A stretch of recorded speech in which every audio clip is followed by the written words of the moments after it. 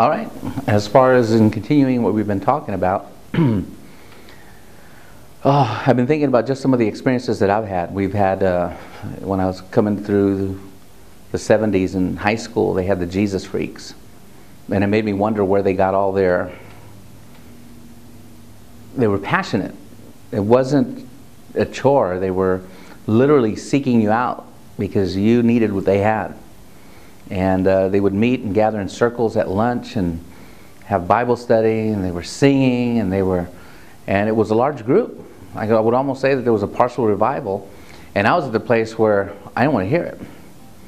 So I would see them coming, I would literally run, or not run, but I would hide myself or get away from their path, because the message was biting me a little bit, you know. And they were having signs and wonders. They were telling the whole school that they didn't have enough brownies that they were cooking. And they asked God, and God multiplied them and doubled their yield. And you know, we would tease them, you know, and make fun of the miracles and things that they were sharing and expressing.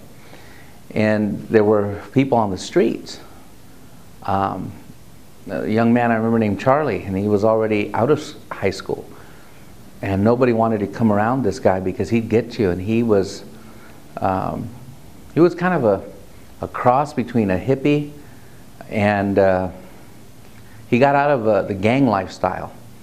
And so when he approached you, it was direct. And you need Jesus, and he comes at you with it. And he would read your mail. The gifts of the Spirit would begin to flow. And he would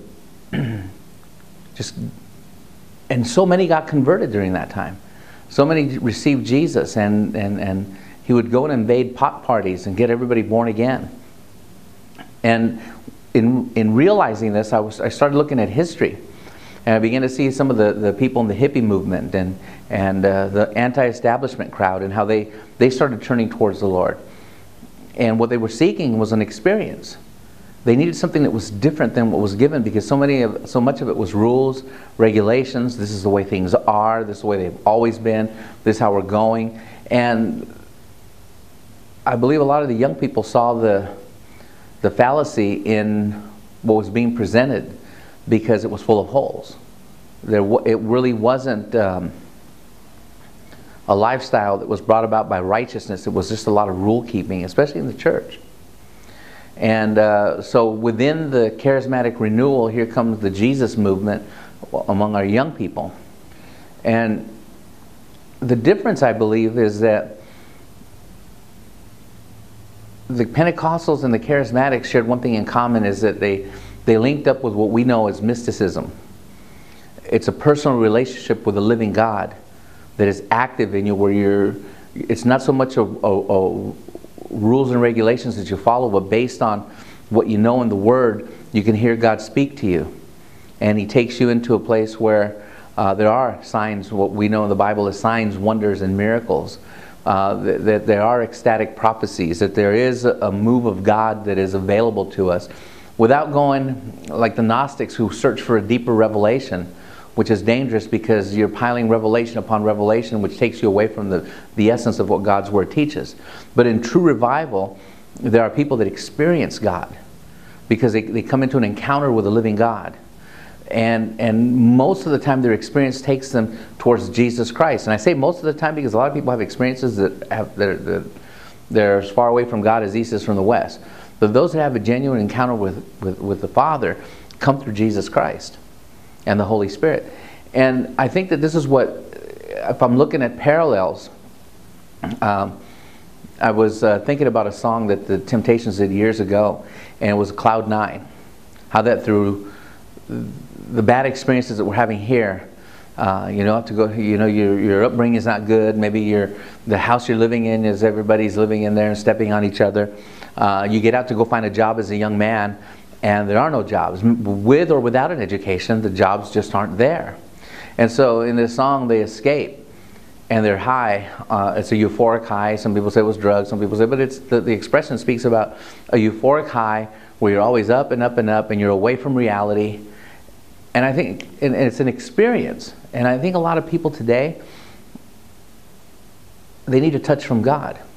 They need to come to the face-to-face. They're looking for something. We have our president who came and offered everybody hope. And I'm not saying one thing bad or good about him. I'm just saying that the message that got him into office, which was hope.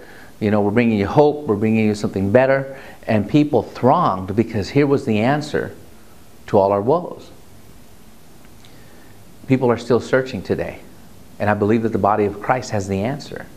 I believe that we're on the precipice of a third awakening where God is about to release and move out of His Spirit. He pour out of His Spirit like He did in the book of Acts.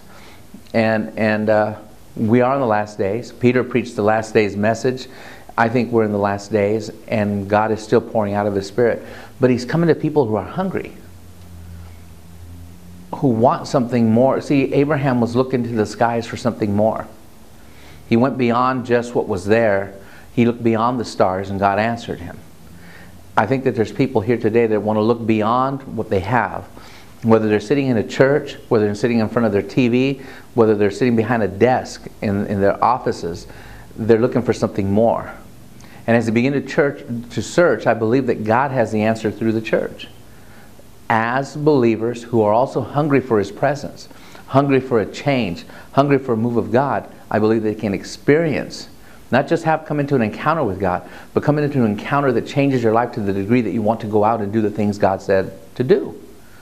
And we have to begin to reevaluate our passions. Why are we here? It's not just so we can fill a church, but we want to bring the people in, grow them up, and send them out. The growing them up and sending them out, I think, works in tandem together. And we grow into that which God wants us to do. But there has to be a passion. And there's so many people today working and doing things because they were told. Doing and working things because they said this is how it is. And there's no satisfaction. But coming into contact with a real God that is alive, that's vibrant. The Bible says that the Word of God is living and active. The Bible said His words are spirit and their life. And a lot of times people aren't pursuing true life. And so what happens is that you're living in a death cycle where you're born to die. So grab all you can get now, because when you're old, you're going to go backwards, you're going to die. You see the people come up and they're a baby, they're dependent, they're in need, then they live life. And on the other side of life is you're dependent and you're in need again. But I don't believe it has to be that way. I believe that life can be vibrant, especially in a revival culture.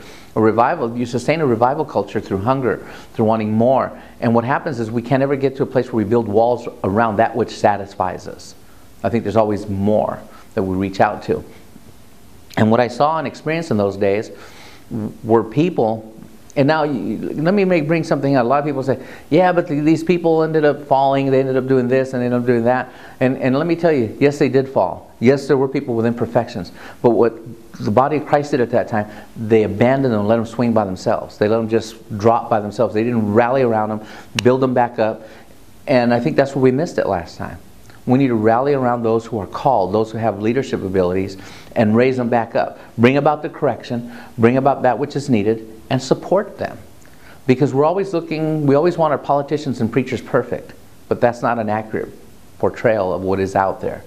I think we need a little more transparency. We need to give people the opportunity to be honest and let them be the domata, the gift that God has called them to be for the body and for the world. And I think if we come into this place, I think that there'd be a shift that can occur in which, as we hunger and search for His presence, we are the ones that possess the answer and can begin to give those who need, those who want, the answers they're searching for through Christ, without presenting a religious mask, without presenting the list of do's and don'ts, but coming in with a vibrant, living Savior, Jesus Christ. Amen.